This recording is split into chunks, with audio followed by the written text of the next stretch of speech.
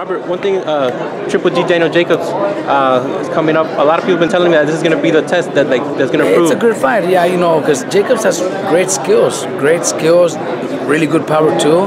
So I think it's a really good fight, and I picked Triple G to win, but it won't be easy. It's going to be a great challenge for both of them. Does he need to move up, Robert, or is he okay there at 160, just waiting for that big fight?